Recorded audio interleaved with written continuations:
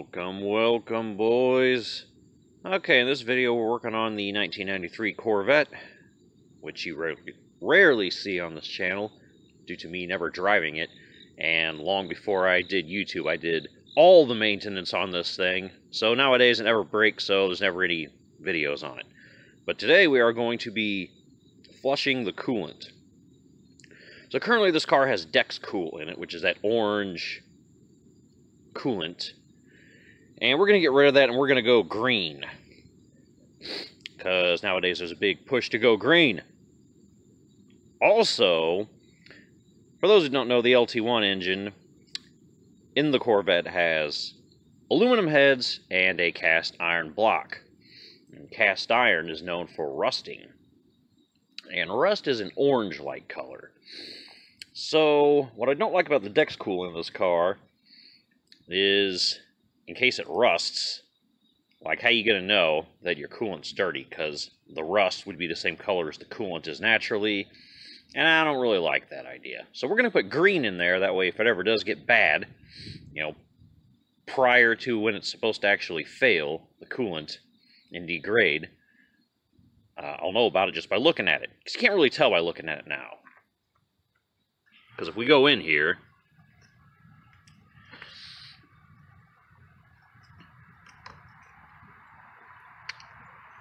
see, it's kind of orange, but I don't know, is that orange because it's rusty, or is that orange just because it's its natural color? Who the hell knows? Also, what the hell is this thing? Look how scary this thing is. Like, that is not a normal grasshopper, like a green, friendly-looking one.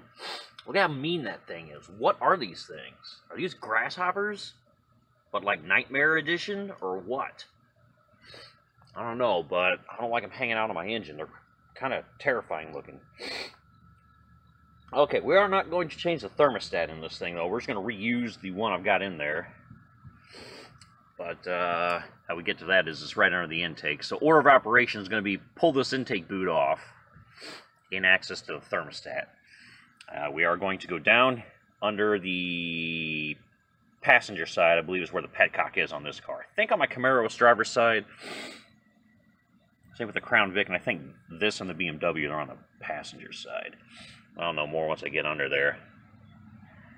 I'll probably have to jack the car up because I don't believe I can slither on under there. So what we're going to do is, once we open up the thermostat, pull the thermostat out, and then that way we have free-flowing coolant. We're going to use some flush.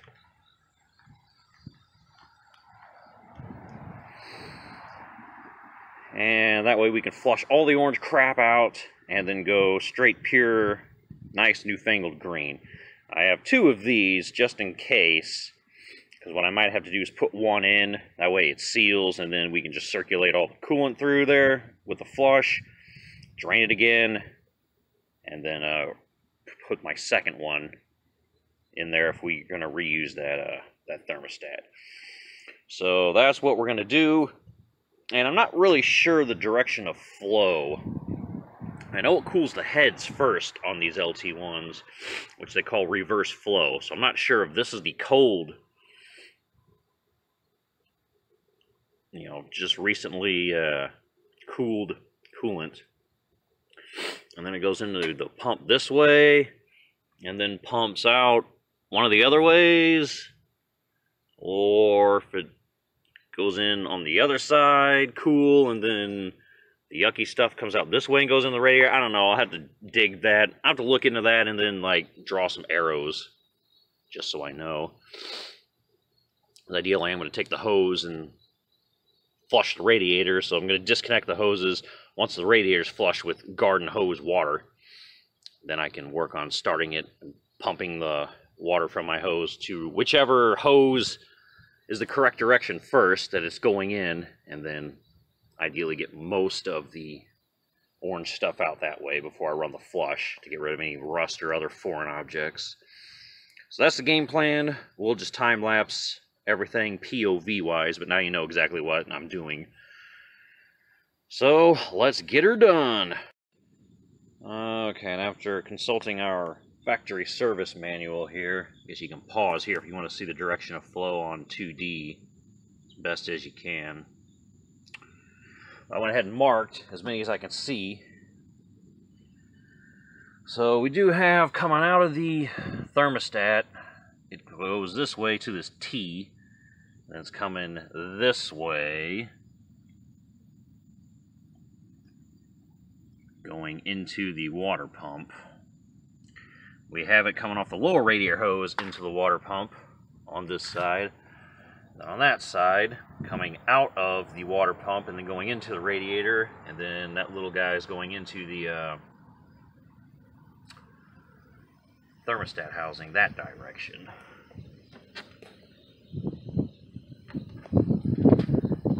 The only one I'm not actually sure of, because I can't see in the picture, is this thing coming out of the pump.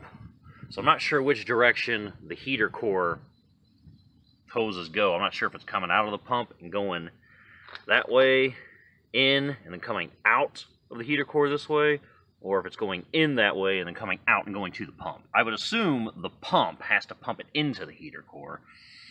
So I would assume that this is coming from the pump and going into the core. This is coming out of the core. But I didn't arrow that because we're not 100% sure. But the moral of the story is now we know which direction everything's flowing. So I can always just pop off the upper radiator hose on that side. Spray our garden hose water in to flush the radiator out from top to bottom. Let it run out the petcock. And then when I pop that thermostat housing off, spraying any water in, we'll pump it through the radiator that way and out. And it'll go, you know, where it goes from there.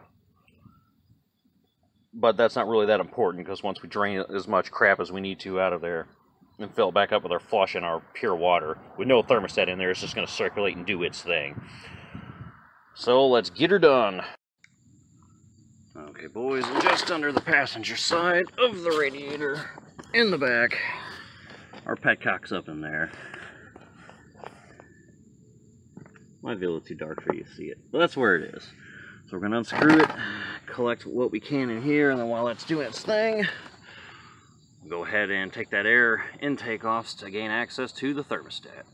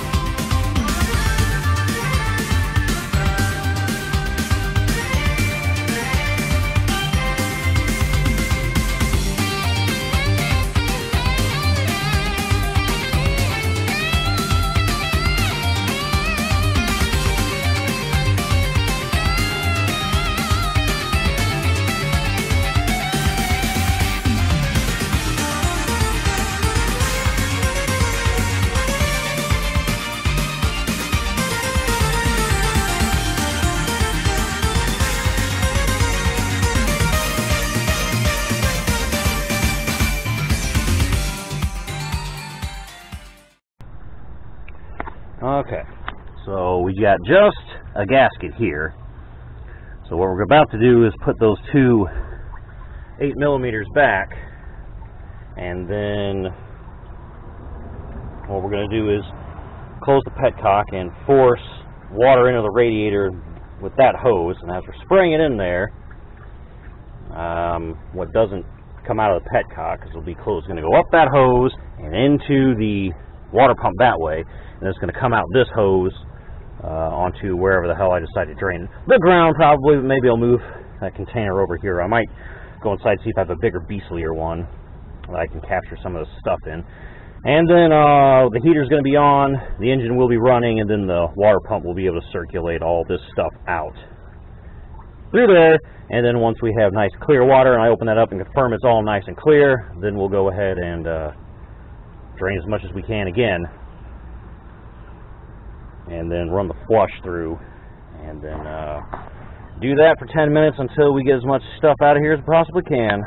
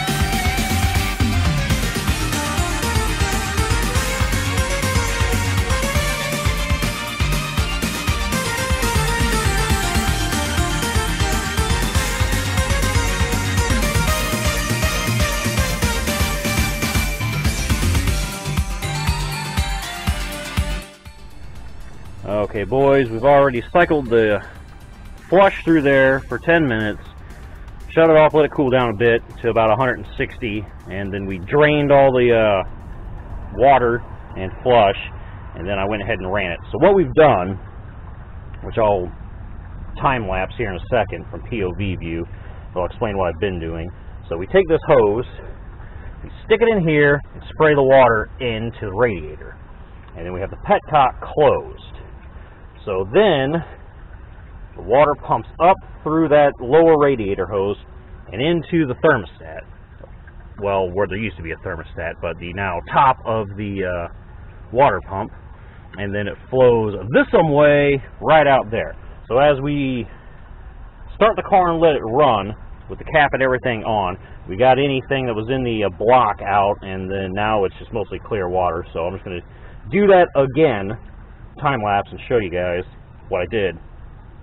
And then once we get those bubbles out of there, and once we get any of that orange stuff out, and it's just all clear water at that point, then we're going to go ahead and fill it up with our 50/50 green coolant and distilled water, and then that'll be it. The vet will be back to green, and that's what we're going to keep in it for the rest of time. So that'll be green in this car, green in the Crown Vic, green in the BMW, green in the town car, green in the Challenger, and green in the Ram. So we're going to have everything green with the exception of the Camaro, which isn't here at the moment, and that will be the only thing running on DexCool. Everything else is going to be green and distilled water.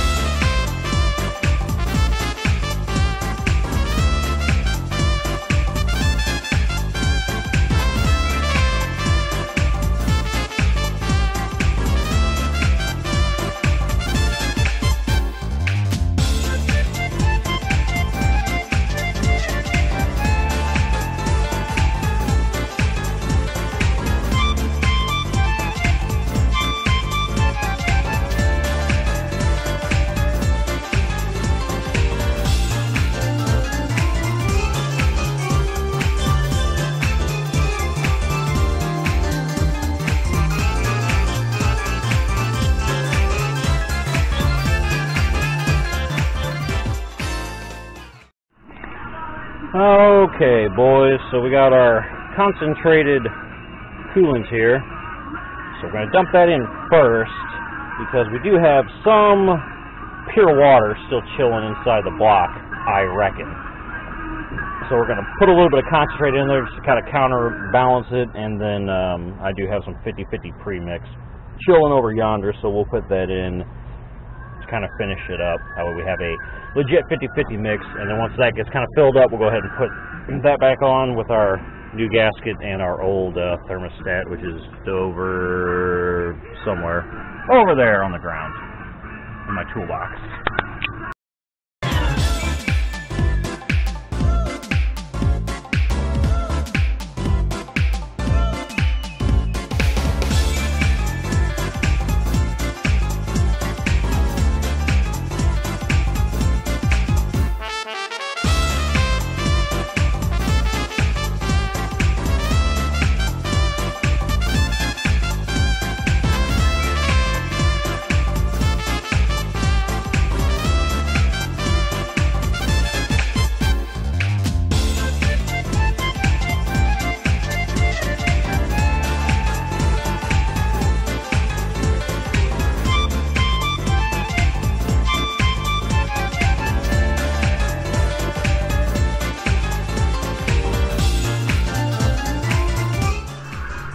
Okay, so we took it for a little spin, and I believe we bled all the air out.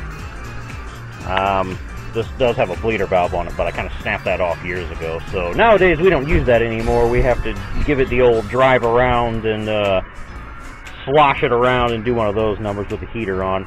But now we have nice green antifreeze. Our reservoir tank is topped up. It's about halfway between the cold and hot. But this thing never gets that hot anymore since it only rolls 160 degree thermostat. So we should be alright. I'll take it on a drive and then use my antifreeze tester to make sure we have adequate amount. As long as I have at least 3 balls floating, I'll be fine. That's up to -10 degrees in Missouri. I don't think it ever gets anywhere near below 10 degrees in the wintertime. So we are running slightly more water than coolant, but I got some just concentrate left, so if I find room for it, I can always add it or drain a little bit and then add some concentrate, whatever. But that should be a boom done. So that is how we flush the coolant, our 93 vet. Reuse the same 160 degree thermostat, and then get rid of that DexCool and roll green. So that'll do it for now. Thanks for watching, boys. Peace.